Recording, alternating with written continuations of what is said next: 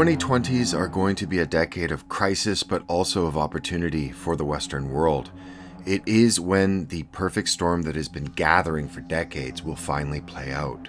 The confluence of the broken financial system, massive unfunded liabilities, several debt crises, asset bubbles will join the pressures created by the ever-growing income inequality within society and the eradication of the middle class. This, in turn, will feed the ever-increasing radicalization and polarization within society as the transformation of the West via mass migration will no longer be theoretical or be able to be ignored. And none of this takes into account the dwindling amount of non-renewable resources, environmental pressures, and the continued explosion of population in the developing world, as well as other factors that will, without doubt, add even more pressure and more tension on an already combustible civilization. Put simply, the 2020s are going to be chaotic, economically, socially, and politically, with both sides of the Atlantic facing roughly similar crises, albeit with very different variables. The question remains, how will this perfect storm be dealt with? And more to the point, will the current form of globalization, which has wrought many of these crises to a head, be continued in its current form, or will the nationalist stirrings being expressed throughout the Western world today come to the forefront in the 2020s?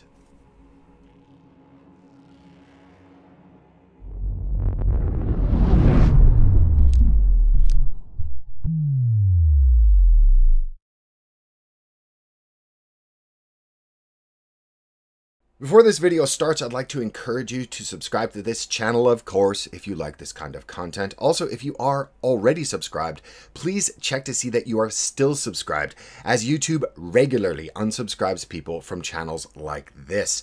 Also, please like, comment, and share this video on your own social media to help the channel grow and reach a new audience. Thank you very much in advance for this, and let's get started.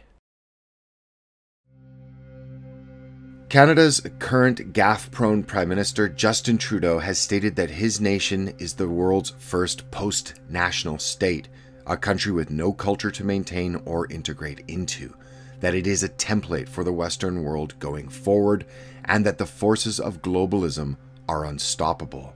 Globalist proponents like Trudeau believe that the nation-states, like Canada, are not only obsolete, but they are a hindrance to the newly emerging global order. Globalism has been driven by technological advancement, via financial institutions and the mass media they own, by the internet, travel, commerce, trade, and of course, migration. But what kind of globalization is the real question going forward, especially with an economic system that demands endless growth on a finite planet, as it crashes into the social and cultural ramifications of growing inequality, evaporation of social cohesion, and the apprehension within society that something is going terribly, terribly wrong. And it's for these reasons that there are those that are slandered by the political class, reviled by the financial class, and demonized by the mainstream media that they own, that posit nationalism at its core to be currently the most stabilizing political force that exists against globalization, as it speaks to our human sense of community and belonging, and that far from disappearing, it is resurging throughout most of the Western world despite being constantly vilified by an increasingly nervous elite in response to their gross mismanagement of globalization.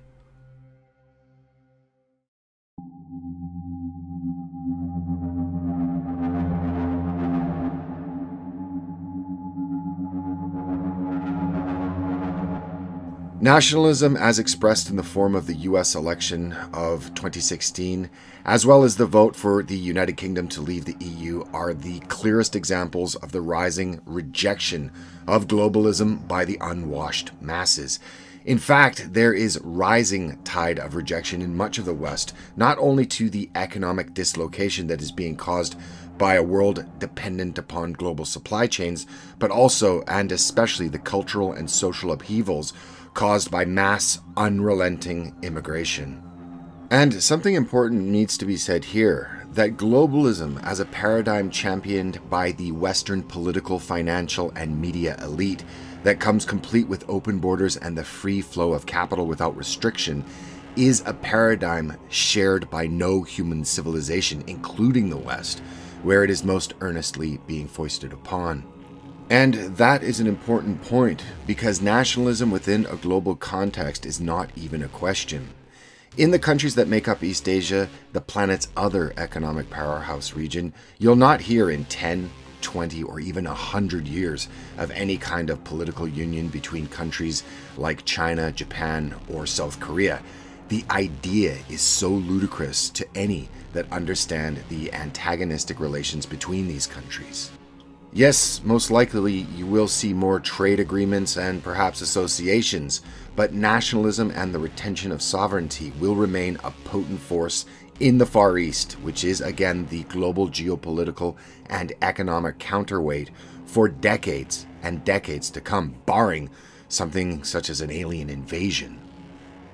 And thus the question arises, how does the Western world, which is at the center of globalization, that seems to be struggling on how to integrate globalism with nationalism, how does it proceed?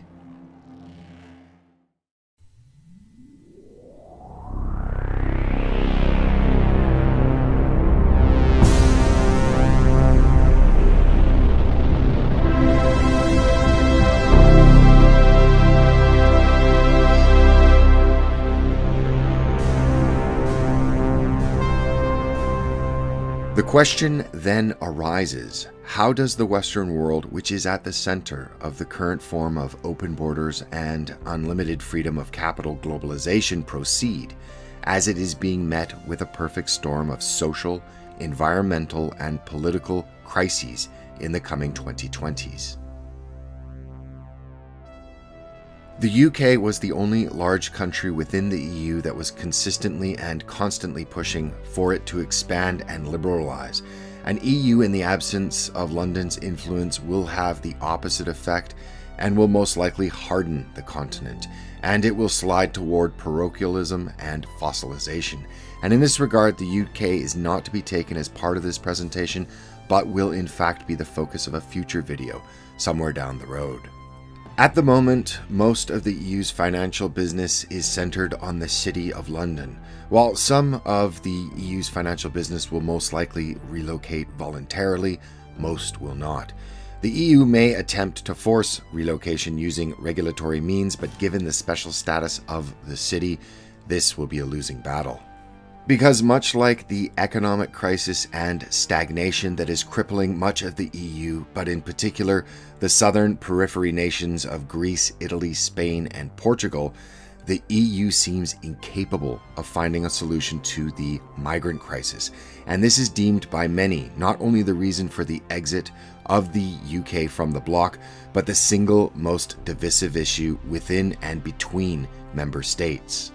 And many state that the attempt to force many of the states in Eastern Europe by France and Germany to accept more migrants could prove to destabilize the bloc even further. And so the 2020s in the EU look to be set by social and demographic pressures that will increase social tensions and stress already strained social services. Also, the continued refusal to understand the root and cause, let alone talk about it. Terrorism will continue to plague Western Europe in the near to foreseeable future, and like the streets of France, the increased militarization of cities across Western Europe in response will be that much more visible in the 2020s. But here is the important point that is almost taboo to state openly. Much of this doesn't matter, as globalism is driven not by the wishes of the majority, but rather by one economic class, the financial elite, who are insulated to the social unrest their policies cause. The financial class have relentlessly also used the mass media that they own to dull down the populace and also promulgate cultural narratives that help suit their goals. Going into the 2020s, look to ever more repressive laws, new speech and hate crime laws, censorship, and other legal and social penalties that will inevitably arise in an attempt to control the social and economic tensions that are simmering just beneath the surface within Western Europe that only look to worsen. In fact, over the past decade, in many countries within the EU, people are being told repetitively by their national mass media as well as by their own governments that they as a people do not and have never, in fact, existed. Europe, because of demographic pressures, the collapse of cultural cohesion, the fumbling bureaucracy of the EU, looks to be evolving toward a neo-feudalistic dystopian future. It is, however, at these times when internal as well as external conflicts arise that can and historically have had a halting effect on the geopolitical forces that are pushing this form of globalism, currently in Europe as well as the rest of the Western world. We are seeing this rejection of globalism across the continent, with the vote for Brexit to the rise of nationalist parties in some of the most dystopian societies on the continent, such as Sweden. There is a concerted pushback and rejections of policies that have normalized the use of hand grenades on the streets of Stockholm. These sentiments are propelled by stagnant wages coupled with higher costs of living, adding to a deteriorating social environment that has people looking to the past for solutions. Globalism in its current form is now only supported by financial elites, their owned media, a portion of the political class long ago bought off, and a shrinking number of ideological zealots that demand open borders. But the silent majority are beginning to find their voice, and increasingly they are turning to national parties that reject the current incarnation of globalism. Without question, without doubt, the crisis that Europe is experiencing today will only intensify in the coming decade, but how it will play out is not as easy to forecast. But one thing is certain: people are beginning to demand from their corrupt political class a different way. The question being, however, will enough people be able to wake up in time to right the course of their countries before calamity?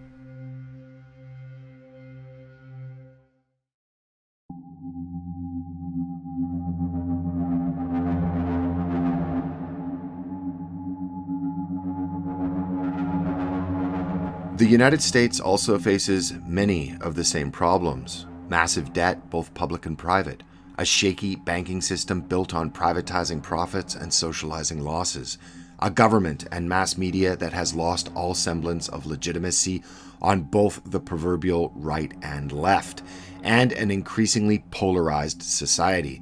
I think a better and more apt description, like in most of the West, in the United States, there are those that are for the current iteration of globalism and those that consider themselves patriots.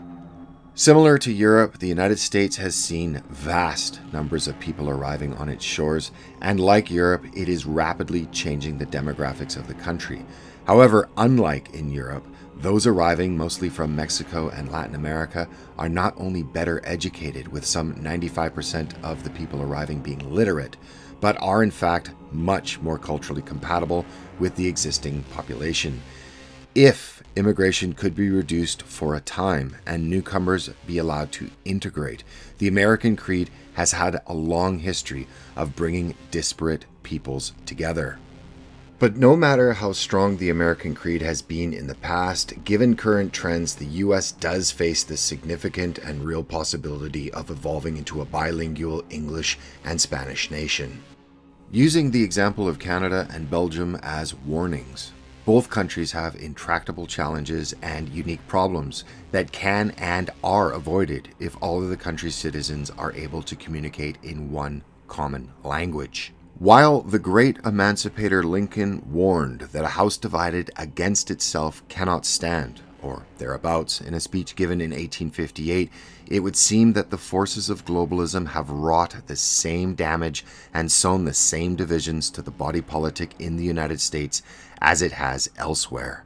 As can be observed by the stormtroopers of globalism, the self-styled #resistance, like their peers in the UK that have already demonstrated with the rejection of referenda that they do not respect the outcomes of democratic elections. So as the state of Texas passes from purple to blue, the tribalization of US elections based on transforming demographics will be complete. adding to both bankrupt cities, counties, and states, along with the Californiaization of the country. Economically and socially, the 2020s look to be a decade of crisis in the United States. But a few things to consider. Materially, the United States is in the best position globally. It is the only country in the world with both food and energy security, backed up by the ability to project power globally. It's also the least exposed to the global economy of major industrial powers as a percentage of GDP, and thus, currently, it can engage and win trade wars with more ease than any near-peer nation or group of nations. Most certainly, America is being harried from without, but more serious challenges come from within. Income inequality, debt, but most of all the tribalization of society via radicalizing globalist-derived ideologies, as well as the transforming demographics of the country, will be a serious set of issues to contend with going forward. In terms of nationalism versus globalism, countries in the East are already very comfortable operating in the global system while retaining full sovereignty within their nation states. It's in the West where the hiccups arise, and these hiccups in Western Europe have grown into a cancer as the continent seems incapable of managing the social, demographic, economic, and financial waves of globalism within an EU framework, and thus the rise of nationalism across the continent. While the US is obviously much better positioned than Europe, a continent country insulated by oceans with food and energy independence and backed up by the US Navy, it too is grappling with the symptoms of globalism. And none of this takes into account the degradation of the environment, the depletion of non-renewable resources that is occurring, or outside problems and contagions that are now, as yet, unknowable that can and will arise in the near future. Whatever the case may be, the 2020s are shaping up to be a decade where the crises that have been fomenting, brewing, and building for years will finally come to a head. How they are handled will set the course for the rest of the century. While in many ways things might look bleak, things are always darkest before the dawn. And it is for those reasons that the decade ahead should not bring a sense of dread to you or anyone watching this video, but one of opportunity. Our destiny is in our hands, and we can shape it any way we like.